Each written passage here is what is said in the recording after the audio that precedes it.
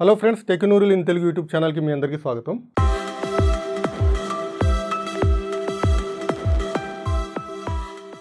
So friends, మీ అందరికీ తెలుసు MIUIలో మనకి యాప్ డ్రాయర్ అనేటువంటిది కనబడదు.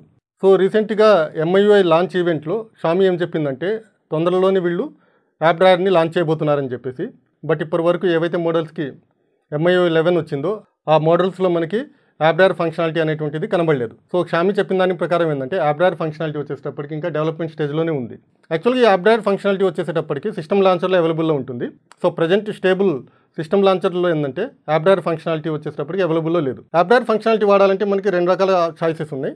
ఫస్ట్ చాయిస్ ఏంటంటే నెక్స్ట్ స్టేబుల్ అప్డేట్ కోసం వెయిట్ చేయడం. సో రెండు ఆప్షన్ వచ్చేటప్పటికి latest system launcher beta వర్షన్ని download చేసుకుని ఇన్స్టాల్ చేసుకుంటే యాప్ డ్రాయర్ని ఎనేబుల్ చేసుకోవచ్చు అనమాట. ఈ వీడియోలో మనం లేటెస్ట్ సిస్టమ్ లాంచర్ని వాడి యాప్ డ్రాయర్ని ఎలా ఎనేబుల్ చేయాలనేటువంటి చూద్దాము. సో లేటెస్ట్ సిస్టమ్ లాంచర్ వచ్చేటప్పటికి ఆల్ఫా వెర్షన్లో ఉంది, బీటా వెర్షన్ కూడా కాదు. సో ఆల్ఫా వెర్షన్ కాబట్టి దీంట్లో మనకి బగ్స్ అనేటువంటివి చాలా ఉంటాయి. సో ఆ ఒక్క విషయం మీరు ఇక్కడ గుర్తుపెట్టుకోవాలి ఇన్స్టాల్ చేసే ముందు. సో నేనైతే latest system launcher alpha వెర్షన్ని download చేశాను. సో ఆ లింక్ నేను కింద డిస్క్రిప్షన్లో ఇస్తాను, అక్కడి నుంచి మీరు డౌన్లోడ్ చేసుకోవచ్చు. సో ఒకసారి డౌన్లోడ్ చేసిన తర్వాత దాన్ని ఇన్స్టాల్ చేయాల్సి ఉంటుంది. సో నేను మొబైల్ని వాటి డౌన్లోడ్ చేశాను కాబట్టి ఫైల్ మేనేజర్లోకి వెళ్దాము. ఫైల్ మేనేజర్లో డౌన్లోడ్స్ ఫోల్డర్లో ఇది డౌన్లోడ్ అయి ఉంటుంది. సో దీన్ని సెలెక్ట్ చేస్తున్నాను. సెలెక్ట్ చేసుకున్న తర్వాత ఇక్కడ చూడండి com.miui.home.alpha. సో ఇది లేటెస్ట్ ఆల్ఫా వెర్షన్ అనమాట సిస్టమ్ లాంచర్ది. దీన్ని సెలెక్ట్ చేసుకోవాలి ఇన్స్టాల్ చేయడానికి. So system launcher install. So install అంటే ఇది ఇన్స్టాల్ అయిపోతుంది. సో ఇన్స్టలేషన్ అనేటువంటిది ఇక్కడ కంప్లీట్ అయిపోయింది. ఒకసారి ఇన్స్టలేషన్ కంప్లీట్ అయిపోయిన తర్వాత యాప్ డ్రాయర్ బై డిఫాల్ట్గా ఎనేబుల్ కాదు, దాన్ని మనం మాన్యువల్గా ఎనేబుల్ చేయాల్సి ఉంటుంది. సో ఎనేబుల్ చేయడానికి సెట్టింగ్స్లోకి వెళ్ళాల్సి ఉంటుంది. సెట్టింగ్స్లో హోమ్ స్క్రీన్ ఆప్షన్లోకి వెళ్ళాల్సి ఉంటుంది. So home screen. సో ఇక్కడ మనకి హోమ్ స్క్రీన్ అని చెప్పేసి కొత్త ఆప్షన్ కనబడుతుంది. ఇది ఇంతకుముందు ఉండేది కాదు. దీన్ని సెలెక్ట్ చేసుకోవాలి. సెలెక్ట్ చేసుకున్న తర్వాత బై డిఫాల్ట్గా రెగ్యులర్ సెలెక్ట్ అయి ఉంటుంది. అంటే ఇది వితౌట్ యాప్ డ్రాయర్ అనమాట. కింద ఇంకో ఆప్షన్ ఉంటుంది విత్ యాప్ డ్రాయర్ అని చెప్పేసి కనబడుతుంది. సో దీన్ని సెలెక్ట్ చేసుకోవాలి. సెలెక్ట్ చేసుకున్నట్లయితే using app drawer okay. So దీన్ని సెలెక్ట్ చేసుకున్నట్లయితే యాప్ డ్రాయర్ వచ్చేటప్పటికి ఎనేబుల్ అయిపోతుంది.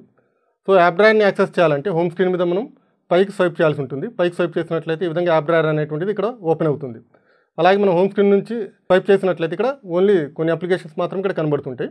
సో యాప్ డ్రాయర్ని చూద్దాము. సో యాప్ డ్రాయర్ని కనుక చూసుకున్నట్లయితే ఇక్కడ మనకి డిఫరెంట్ సెక్షన్స్ అనేటువంటివి కనబడుతున్నాయి. చూడండి, ఫస్ట్ సెక్షన్ వచ్చేటప్పటికి all, next communication, entertainment, photography, ఇలా డిఫరెంట్ కేటగిరీస్ అనేటువంటివి కనబడతాయి. ఇది ఆల్మోస్ట్ మనకి పోకో లాంచర్లా కనబడుతుంది. సో అలాగే ఇక్కడ మనకి సెర్చ్ కనబడుతుంది. సెర్చ్ని వాడి మనం అప్లికేషన్స్ని సెర్చ్ చేసుకోవచ్చు. సో ఈ విధంగా మనం సెర్చ్ అనేటువంటిది చేసుకోవచ్చు అనమాట. సో అలాగే ఇక్కడ ఈ యాప్ డ్రాయర్ని కస్టమైజ్ కూడా చేసుకోవచ్చు. ఇక్కడ మనకి హ్యాంబర్గర్ మెనూ అనేటువంటిది కనబడుతుంది. దీని మీద కనుక సెలెక్ట్ చేసుకున్నట్లయితే సెట్టింగ్స్ పేజ్లోకి వెళ్తాము. సో ఇక్కడ మనకి యాప్ సజెషన్స్ బై డిఫాల్ట్గా ఆన్లో ఉంటుంది. అలాగే నెక్స్ట్ ఇక్కడ మేనేజ్ యాప్ కేటగిరీస్, ఈ ఆప్షన్ కనుక సెలెక్ట్ చేసుకున్నట్లయితే కేటగిరీస్ మొత్తాన్ని మనం ఇక్కడ మేనేజ్ చేసుకోవచ్చు. మేనేజ్ అంటే ఈ కేటగిరీస్ ఆర్డర్ని చేంజ్ చేసుకోవచ్చు. చేంజ్ చేయాలంటే ఈ మెనూని సెలెక్ట్ చేసి పైకి కిందకి డ్రాగ్ కనుక చేసుకున్నట్లయితే ఆర్డర్ అనేటువంటిది చేంజ్ అవుతుంది. అలాగే ఇక్కడ ఈ క్రాస్ మార్క్ని వాడి కేటగిరీస్ని డిలీట్ చేయొచ్చు. అలాగే లాస్ట్లో కనుక వచ్చి చూసినట్లయితే కస్టమైజ్ అని చెప్పేసి కొత్త ఆప్షన్ కనబడుతుంది. సో కస్టమైజ్ని కనుక సెలెక్ట్ చేసుకున్నట్లయితే దీన్ని వాడి మనం కొత్త కేటగిరీని క్రియేట్ చేసుకోవచ్చు. సో ఈ విధమైనటువంటి ఆప్షన్స్ మనకి యాప్ డ్రాయర్లో కనబడతాయి. యాప్ డ్రాయర్లో ఫస్ట్ రో కనుక తీసుకున్నట్లయితే మనం రీసెంట్గా వాడినటువంటి అప్లికేషన్స్ ఇక్కడ కనబడతాయి. సో ఈ సిస్టమ్ లాంచర్లో యాప్ డ్రాయర్తో పాటు ఇంకో కొత్త ఫీచర్ కూడా ఇంక్లూడ్ అయింది. అదేంటంటే సెట్టింగ్స్లోకి వెళ్దాము. సెట్టింగ్స్లోకి వెళ్ళి హోమ్ స్క్రీన్లోకి వెళ్ళాల్సి ఉంటుంది. Home screen. సో ఇక్కడ మనకి ఐకాన్ సైజ్ అని చెప్పేసి ఒక కొత్త ఆప్షన్ కనబడుతుంది. దీన్ని సెలెక్ట్ చేయాలి. సో ఈ ఆప్షన్ని వాడి మనం ఐకాన్ సైజ్ని చేంజ్ చేసుకోవచ్చు. ఇక్కడ చూడండి, ఎక్సెస్ అంటే ఎక్స్ట్రా స్మాల్, మీడియం, లార్జ్ అంటే ఎక్స్ట్రా లార్జ్. బై డిఫాల్ట్గా మీడియం సైజులో ఉన్నాయి ఐకాన్స్. మనకు కావాల్సిన సైజ్ని సెలెక్ట్ చేసుకోవచ్చు. సో ఈ బార్ని వాడి మనం ఐకాన్ సైజ్ని ఇంక్రీజ్ చేసుకో డిక్రీజ్ చేసుకోవచ్చు. నేను చిన్నది చేస్తున్నాను చూడండి, స్మాల్ చేశాను. అప్లై. సో అప్లై చేసిన తర్వాత చూడండి ఇక్కడ ఐకాన్ సైజ్ అనేటువంటిది కొంచెం తగ్గిపోయింది. సో ఇది ఒక కొత్త ఫీచర్ అని చెప్పేసి చెప్పుకోవచ్చు. సో ఇంతకుముందు చెప్పుకున్నట్లు సిస్టమ్ లాంచర్ వచ్చేటప్పటికి ఆల్ఫా వెర్షన్, అంటే ఇది ఇంకా డెవలప్మెంట్ స్టేజ్లోనే ఉంది కాబట్టి మనకి చాలా బగ్స్ అనేటువంటివి కనబడతాయి. సో నేను ఆల్రెడీ కొన్ని బగ్స్ అనేటువంటివి అబ్జర్వ్ చేశాను.